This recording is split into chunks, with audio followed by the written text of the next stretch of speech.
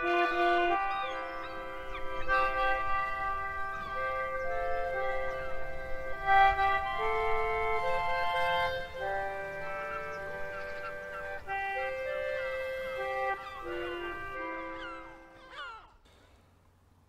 again there, folks. So I'm busy working on another pop culture video, but I thought I'd just put that on the back burner for a little bit and get in throwing me tuppence worth on what's been going on in America with these shootings, specifically the one in El Paso, where once again we've got another case of a white nationalist, as they're calling them, going off the deep end and killing a load of innocent people. And what you see is people starting to give their reactions and have their say about it, and it's all kind of sort of bland stuff, I think, because and I don't mean that they're sort of not addressing issues. It's that they don't even seem to understand what the issues are, and it's because the liberal recipe description of people is flawed from the start. And what you get is that people looking for solutions within that paradigm to problems which it can't really address because it doesn't understand them.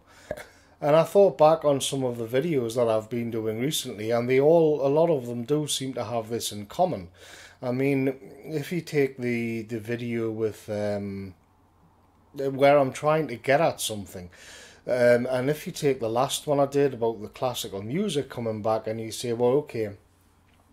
Well, so the gist of that video was that Europeans, white British people, are becoming more alienated by the more mainstream radio stations because of the agendas in it, and then they're going off sort of subconsciously and searching for something which they can identify with, which in this case was classic music. Well, then you have to ask yourself, why is it that they've got to do that in the first place? Well, they've got to do that in the first place because the mainstream radio stations has become completely toxic. It's full of left-wing messaging, and it's very, very diverse. So then you say, okay, so why did that happen? And you can go back and you can say, well, we had mass immigration, the demographics of the country changed, and the sort of the left then lobbied the mainstream broadcasters to have these immigrant descended people, non-white people, represented in the media. But then you have to go back again and say, okay, so why did we have mass immigration? And you see that we were never asked about that. That was forced on us. And at each step of the way, you find that the self-righting mechanism of the society and the concerns of the actual people were never addressed at all. And the idea that we're living in some kind of liberal democracy where what happens in the society will be decided upon, there'll be a general consensus of all of these clued up individuals is obviously just complete nonsense.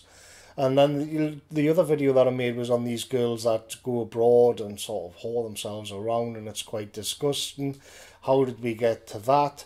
We got to that mainly because of the pill and because of feminism and because big business wanted to have women in the workplace because it would double the workforce, and what they got out of that was sexual liberation. Again, though, it's a case of that at no point could have that the society didn't prevent that from happening. Once again, the self-righting mechanism of the society was sort of sabotaged. Another video would be the Tommy Robinson Zio nationalism, where it's actually, again, people are being misled and trying to sort of understand the world within that paradigm, which is also false. And so you see again and again and again, it's like one problem is being laid on top of another problem, and the fundamental issue can't be addressed from within any of those paradigms. And it's as if every time the society tries to right itself in one way or another, if you think of it like a ship with its rudder, The rudder just always seems to be stuck to the direction which leads to chaos and turmoil and madness. And why are these young men, these young white men, going off the deep end in America? Well, there's the depression part. So the suicide rates are through the roof in Britain as well, and I've done a video on that. And there's no way for them to deal with that, because it's that these are deep structural problems. It happens to be the case where in America all these depressed young white men have access to assault rifles, and so they'll take it out on the immigrants. But then again, you see, we go back to the problem of mass immigration and not being asked about that in the first place. So there's something wrong here, that it's because every time the will of the people in European countries is being thwarted again and again and again.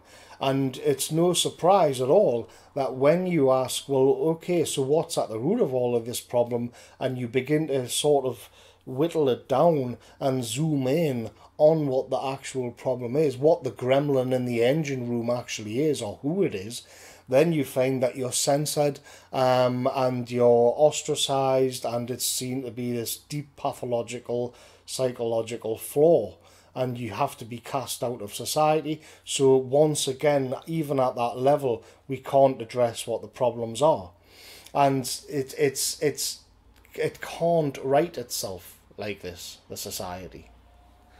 So I don't know how this is going to go out, because you have all of these people sort of talking about the symptoms and not the real problem itself. In the case of the suicides as well, it's also to do with economic problems. All of these problems are being sort of forced onto us without any way to deal with them. The safety routes have all been blocked off. I've got no doubt that there'll be some sort of campaign to diversify Classic FM. Who owns Classic FM? It's owned by Global. Who owns Global? Guess who? So you come back to it again and again and again.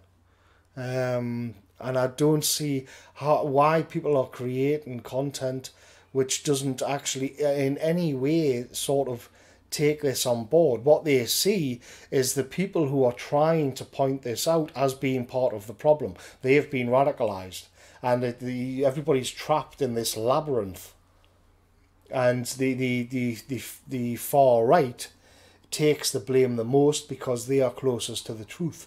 But meanwhile, you can skate around all you want talking about well, we have to make them part of the discourse, but that's based on an assumption that the sort of the centre ground of the discourse that mainstream society is having is actually valid, and it isn't.